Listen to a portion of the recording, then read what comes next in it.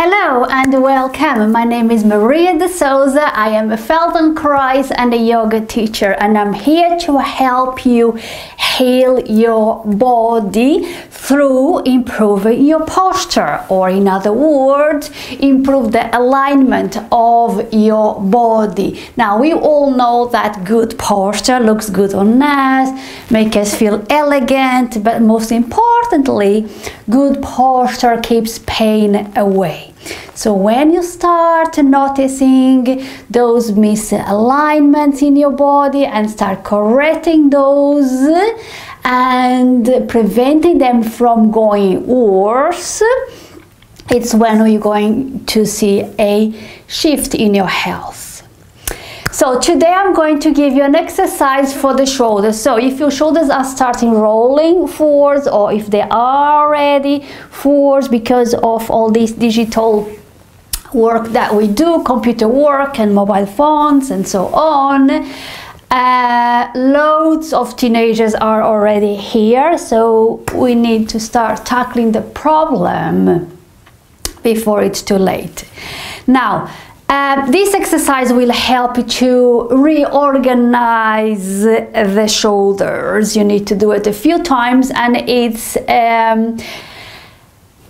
I'm bringing it to you in 4 parts because it's a long exercise. You do each part in its own, or you do all at once, but it's important that you repeat it a few times for you to feel, to see a full benefit.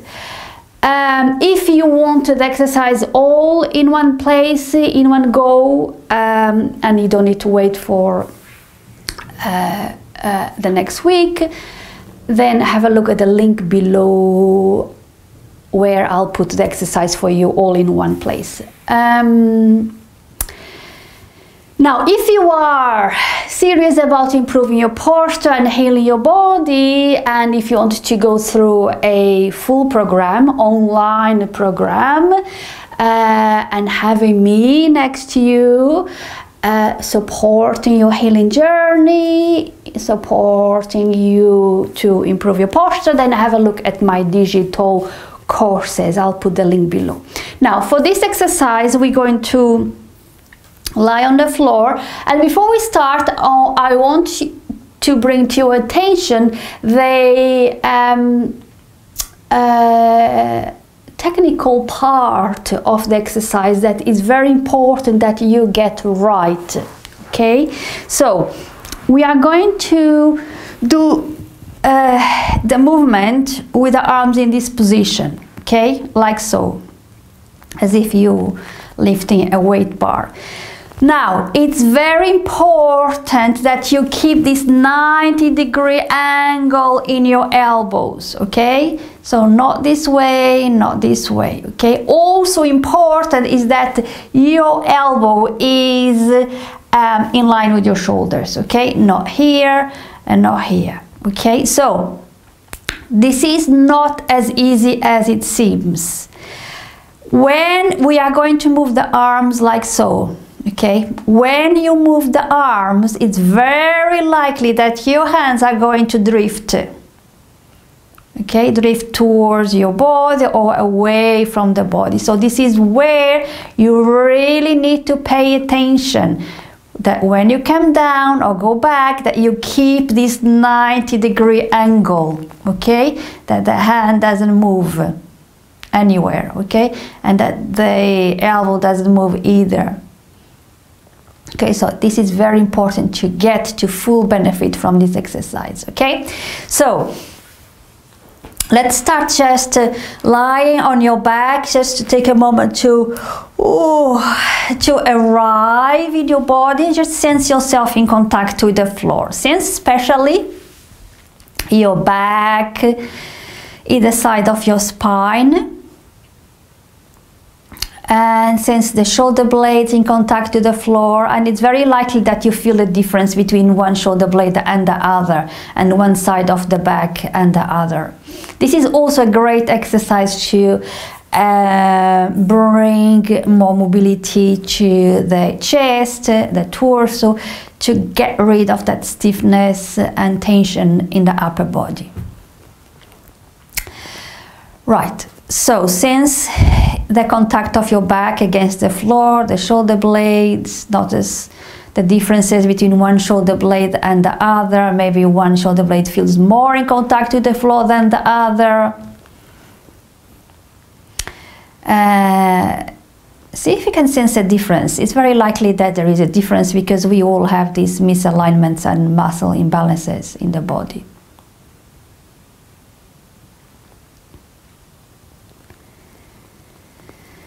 Now, and then lift one shoulder just an inch or a few centimeter away from the floor. Just sense the weight of that shoulder. And I do with the other shoulder, and just compare the shoulders. Notice if it is heavy or light or sticky or jerky, the movement. Just notice how your shoulders feel today. Notice if you can feel your shoulders. What I want to say is, how far are your shoulders from the floor? Are they lifted? Are they flat? Just see if you can sense that. Together with your shoulder blades, also sense where your shoulders are as you lie on your back. Also, it's very likely that you feel that one shoulder is different to the other. Maybe one is more lifted than the other. See if you can sense that.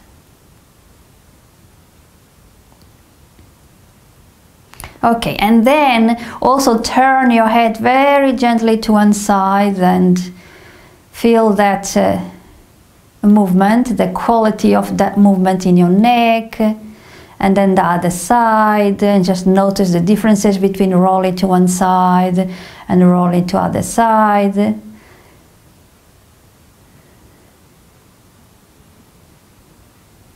And also notice if, as you roll the head, if you have a sense for your spine. So your neck is connected, your spine is part of your spine, it's all one line, it's all one column, pillar.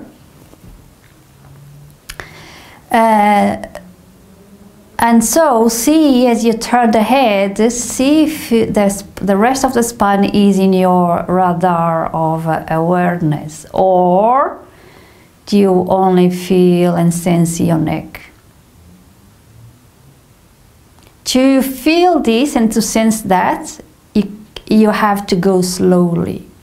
If you go too quickly, you won't be able to sense anything at all. You totally lose the sensations, okay? So you have to go as slowly as you can in order to feel what I'm asking you.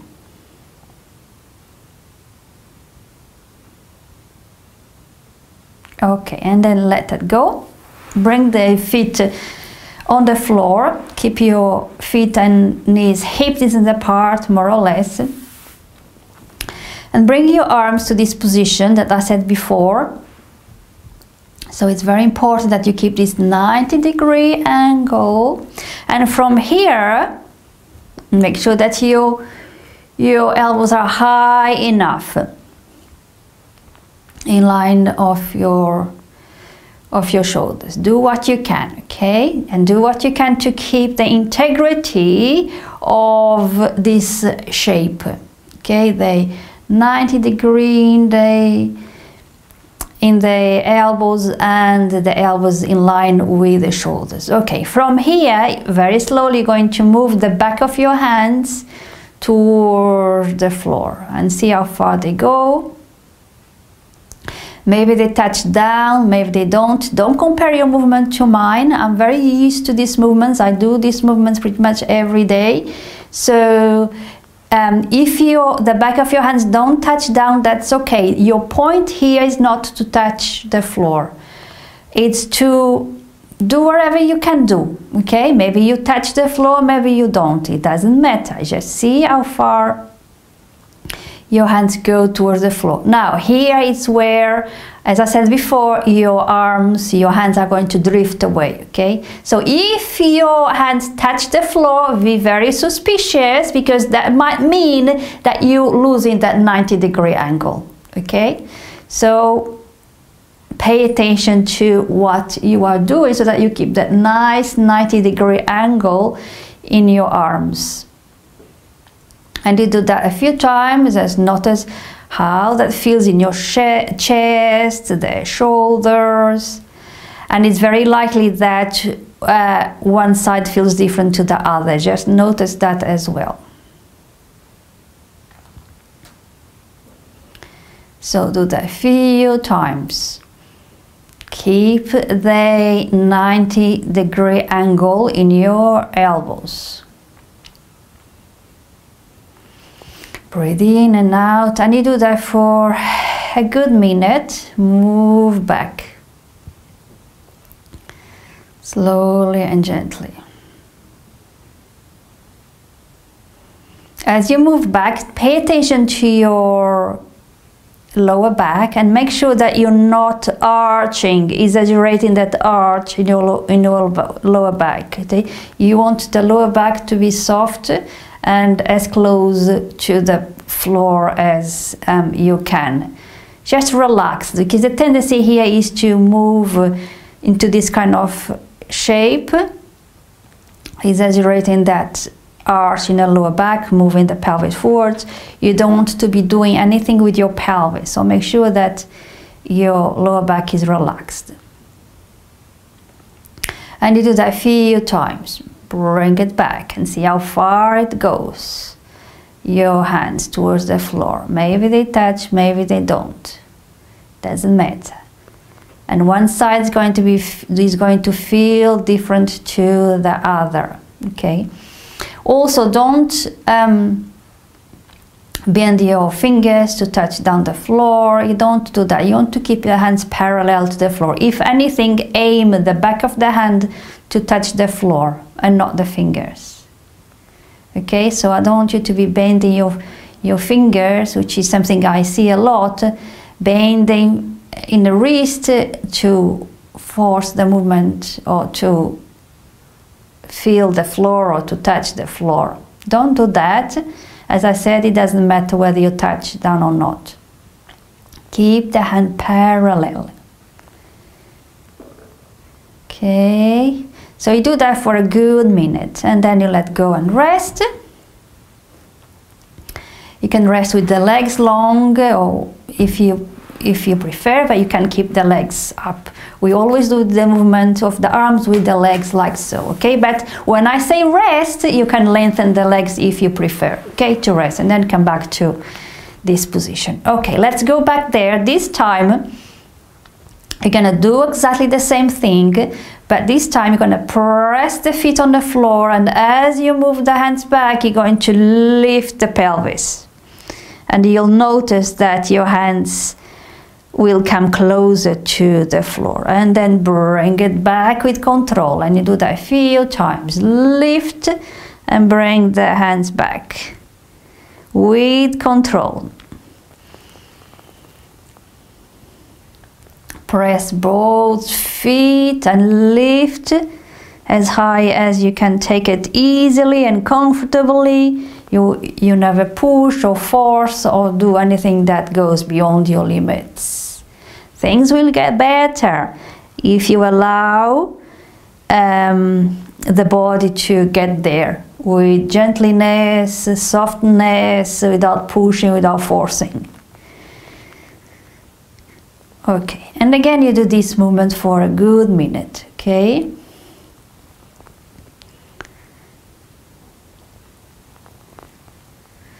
Don't forget to breathe in and out. You can breathe out as you lift, or you can explore or experiment to breathe in as you lift. I suggest that you breathe out because you have more space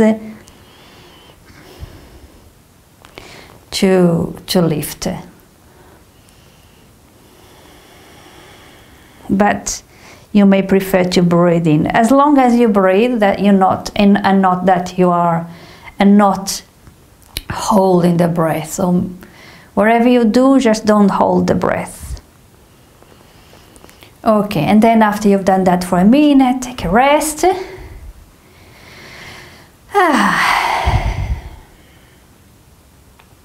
Okay, come back there. It's important to rest. There is a science behind these rests. So make sure that you take a little rest. Come back here. This time you're going to move the arms forwards, and that is very challenging, even for someone like me that do all these kinds of movements regularly. So you see my hands don't come towards the floor. Again, your temptation is to bring the fingers down. Don't do that. Keep the hands parallel. If anything, aim for the heels of the hands to come towards the floor, to touch the floor, okay? Again, if your hands touch the floor, be very suspicious. That might mean that you are losing, that you lost the angle, okay? That you bringing the arms towards, the hands towards your body, or away from the body, which is easy to touch down, or that your elbow is not in line with the shoulder anymore. So be very suspicious if your hands touch the floor, okay? And as you bring the hands towards the floor, you'll notice that your shoulders lift. Allow that movement to happen. Notice your shoulders, your collarbone lifting. And don't force the movement. Don't force your hands towards the floor or to touch the floor. Do what you can. Things will get better by the end. There's no point to force or push anything now, because you're only going to cause strain. Okay, and again you do this movement for a minute or so, slowly and gently. Notice if you feel a difference between one side and the other. Maybe one hand arrives down before than the other.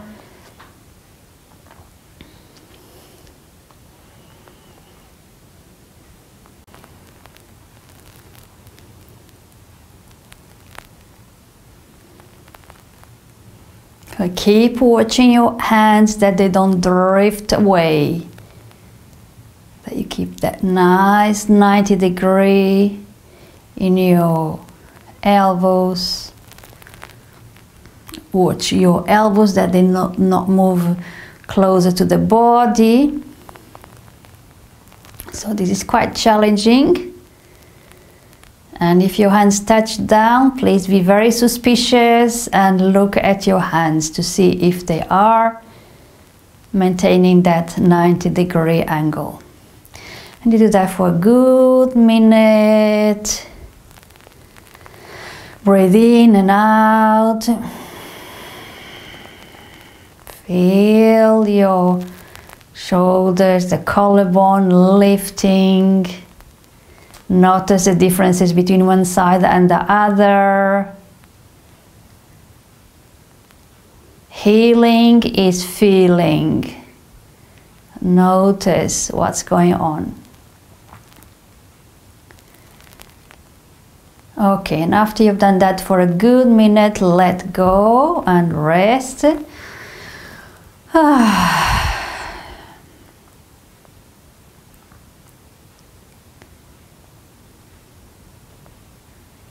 You can rest for longer than this. These rests are very important, and there is science behind them, so make sure that you do take a rest between the exercises. Okay, bring the arms to the same organization. Now you're going to do exactly the same thing with the palms going towards the floor, and at the same time you're going to lift your head and look towards your knees and come back with control, okay? But pay attention to the way you're lifting your head. Press.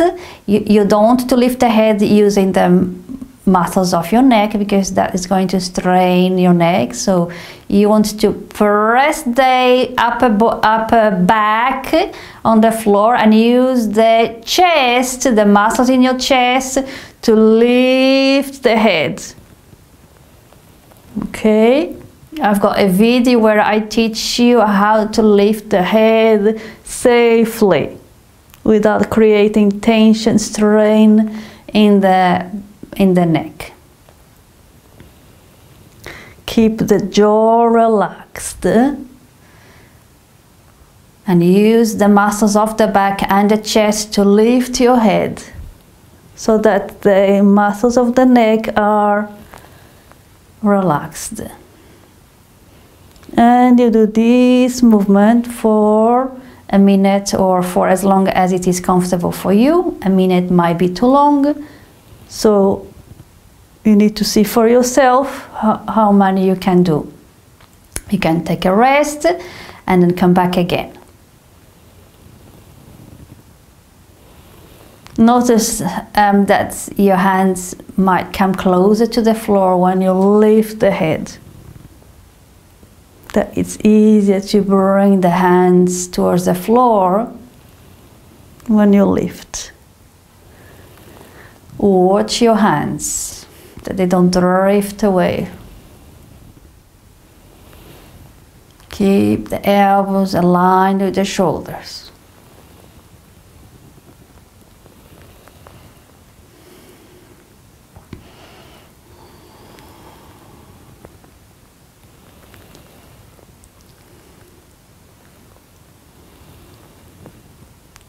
Okay, and after, when you've done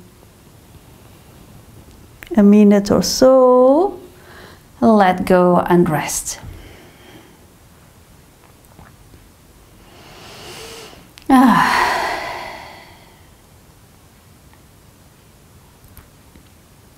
Okay, come back to the same organization now. Move the arms back, the hands towards the floor, and just notice how that feels now comparing to before. Is it easier? And then move the hands forwards, the palms towards the floor, and notice what has changed for you. Okay. And then let go. This is the end of this part. Lengthen your legs and just take a moment to let everything go. Notice the contact of your shoulder blades against the floor. Notice your shoulders. Are they closer to the floor than they were before? So I suggest you repeat this exercise if you want to reorganize, if your aim is to reorganize the position of your shoulders, if they are moving forwards or if they are already forward. So I suggest that you repeat this exercise, or if part 2 is already there, then go straight into part 2. Okay, and if you want the whole of this exercise in one place, in one go, then have a look below at that link. And just notice what feels different from the beginning of the video. Notice the contact of your body against of your back against the floor. Turn your head just like you did before, and just notice if that movement in your neck is smoother or easier.